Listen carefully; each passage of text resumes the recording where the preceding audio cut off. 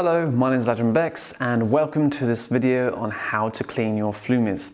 Now, as a sound healer, I'm very fascinated with gongs and I use them a lot in my play, in my work. So, I'm not sure you can see well, but at the moment they're quite dirty. They have a lot of dirt on here. What happens when you're playing the gong needs to be cleaned as well. But from dust, from particles, from sometimes sweat and oil and other things that happen in the atmosphere, you're collecting a lot of the dirt and grime and oil and muck that's from a gong basically. Let alone where you place your flumies, which is very important. If you place them on the floor, you're going to collect a lot of dust and wherever they are.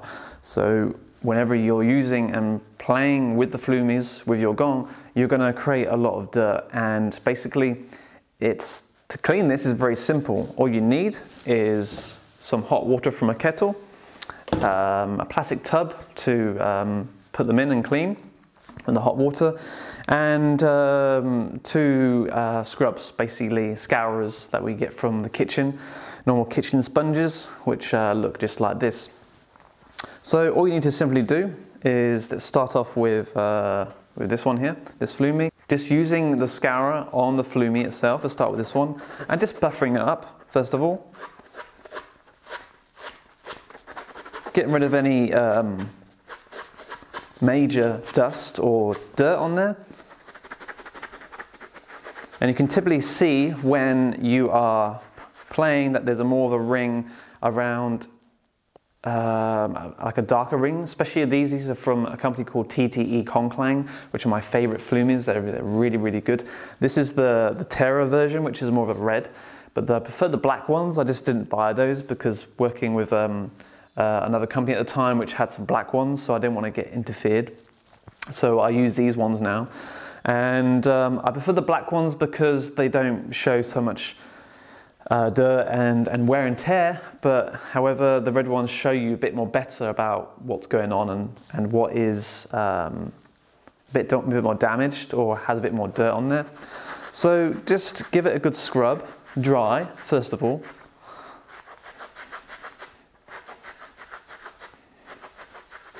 Like so, going on all the edges, and that basically gives you a much better surface, which is a lot more, isn't so worn down and smooth from all the playing as well, because it wears these down as well as getting any dirt and dust particles onto the flumi itself.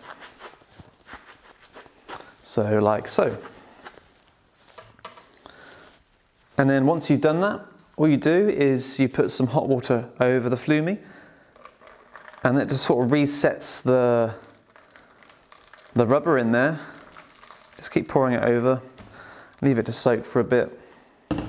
And then once that's done, all you need to do is get different scourer and just rub again. Make sure you're getting all the dirt off and grease, because it's we don't touch the gong when we play. We don't touch it at all because it leaves oil marks and finger marks, and it's hard to get off. However, with the flumies, sometimes we pick them up by here, which isn't always a good idea because then you're transferring any of that dirt to the gong itself. So any of the bits that come off, any loose parts from the scourer, and as you can see the scourer now is getting a bit more discoloured because it's a bit more dirtier. That's why I'm showing you with the white one. And once that is clean, it doesn't take very long. You just clean it off with some hot water, give it a shake, and then put it down on a tea towel or a towel to dry, and let it dry naturally. And that's it. It's very simple as that. And that's all you need to do is just taking care of your equipment and your flumies. For me, I do a lot of flumi work, so sometimes some of them do wear down after time. This one now is about 3 years old and isn't too bad because these are like really dense material, the rubber from TTE Klang. And they don't pop out their sockets of their sticks. They're very, very strong, which is very, very good. But I'm sure another like 5 years time, this is going to start wearing down a lot more and I end up buying a new one because I use a lot of flumi work. And this one here is one of my favorites, the blue one. So I hope you enjoyed the video.